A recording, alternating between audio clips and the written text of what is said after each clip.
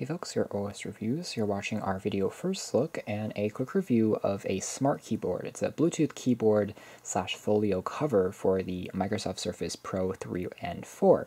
It attaches magnetically onto the same docking connectors that we've seen since the original Surface RT. However, because the Pro 3 and 4 are slightly larger in terms of the overall screen and body size, this allows you to still cover and protect your screen. It's not going to work as flawlessly with the smaller, around 10-inch size of the original Surface RT and the Surface 2. However, it will still connect, and because it uses Bluetooth to wirelessly type and enter text, obviously it's still a feature that will work with virtually any tablet on the market. Otherwise, it sells on Amazon for about $35, which is a massive discount when compared to the official keyboards produced by Microsoft, which aren't wireless, and those can retail for $150 if you get the type or the touch keyboards. This really is a huge discount, so if you're looking to save a little, but this is still quite a quality piece of kit, you should take a closer look at this. Comes in a number of colors. We have just the gray version here. The back features some basic specs about this keyboard. Again, it's for the Pro version, and otherwise you can see the weight is 345 grams, still relatively lightweight, although it's a bit thicker than the original touch keyboard. It does have a magnetic interface, uses Bluetooth. They say that it's mechanical keys, but really it's just a chiclet or island style keyboard, so it's not as clicky as an actual mechanical keyboard, more like a pseudo mechanical. There's access to a pretty colorful key layout. Although it's not backlit, it still works pretty nicely, and it's a full-size keyboard, which is always nice to see. In the packaging, we have access to the keyboard itself. We'll take a closer look at this in a moment. What I want to point out quickly is the charging cable is proprietary, so it uses a separate design from the manufacturer. It's this magnetic charging cable that uses this tiny little pin and also connects into any USB source, either a computer or into a wall outlet. So how you charge this thing is using this little pin on the side here, and you align this magnetic dot, which does work fairly well, although sometimes it takes a little bit of time to get used to, and then you plug the other side into a power source, maybe even onto the Surface itself to draw some power.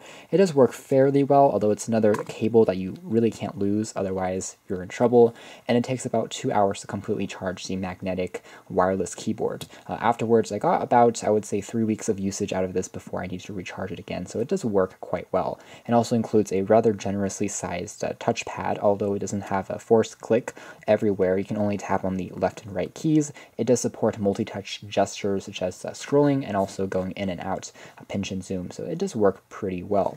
So obviously, since it uses Bluetooth instead of having the magnetic pins for data pins, it reduces that, although it still attaches using the same two dots onto the back of the Surface. The material choice being used here is quite similar to what Microsoft actually uses. It's a grippy, soft-touch rubber feel, but it's also made out of fabric, so it doesn't attract too many fingerprints. It's easy to clean, and also quite soft when you're typing and putting your fingers on it. Again, it is quite slim, a little bit thicker than, again, a touch keyboard, but not bad at all. You can see all the keys are individually raised about the Surface since they are island style and chiclet, which is, I think, the next best thing in terms of modern keyboards comfortable to use. As a whole, the keys have a nice amount of travel to them, and they're pretty responsive and tactile. Because of the larger size of this overall keyboard layout, I had no issues in terms of typing speed and accuracy, and after typing on it for about 5 minutes, I got really used to it and made very few errors. So definitely a great productivity kind of keyboard. Touchpad, it's kind of an area where I feel like some improvements could be made, mainly because you can only tap on these two little corners for the left and right click, and the actual action here isn't super tactile, but all in all, not a terrible experience either, and for what it is, for $35, I think you're getting a pretty good deal as far as keyboards go. So I'm going to attach this onto a Surface, actually, so the original Surface, which again, it still works with, but as a folio cover, it doesn't really work because it has the Surface here, as you can see, has a smaller size. It doesn't take up the full size. When you close it up, there's a larger keyboard cover. But again, this is what the back looks like, a pretty nice grippy material that doesn't attract too much dust either. But again, it still attaches the same way using the same mechanisms.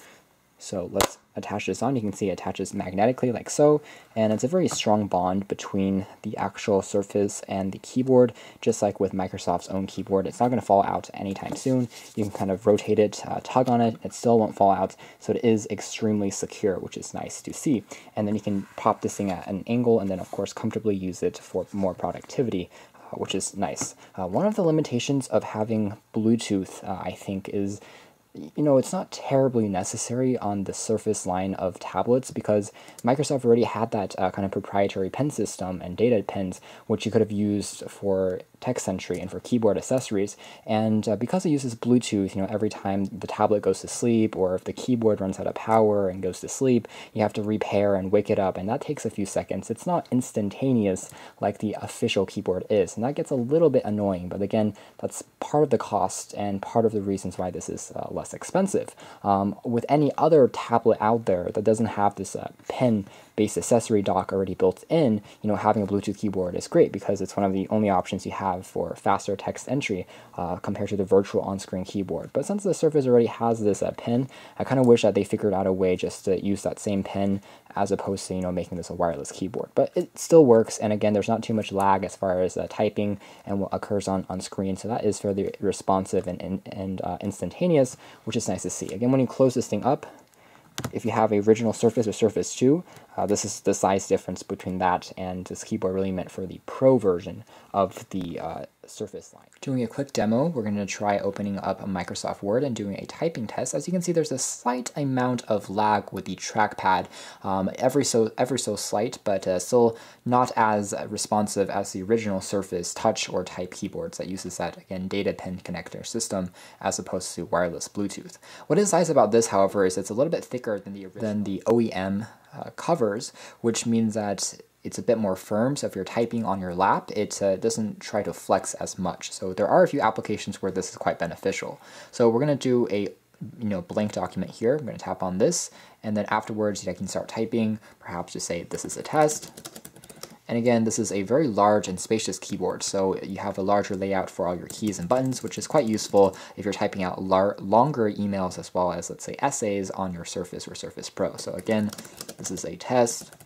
And again, it works fairly well. You can then highlight and, of course, change the text, the font size. All those things are easy to navigate on this device. Of course, if you're using this for gaming purposes, the arrow keys on the sides are fairly responsive, but if you are relying on that trackpad, again, that slight lag is not going to be ideal. But all in all, a very good typing experience. It's quite comfortable, and the layout here is very, very generous. So at the end of the day, I would say this is a good alternative to the original Surface Touch and Type keyboards if you aren't a fan of that more expensive price tag. If you're looking for maybe a wireless setup that you can then perhaps detach and then still type. If you have the Surface at a further distance from a desk, you want to position it higher on a stand and still want to type down below, this would be a good option to consider.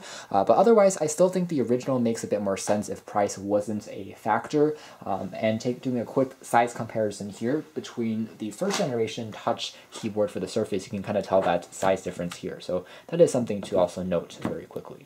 Thanks for watching this video first look and quick review here at OS Reviews. You can check out more details about this wireless Bluetooth keyboard for the Microsoft Surface Pro in our official written review. But for now, this has been our video. Thanks for watching here at OS Reviews.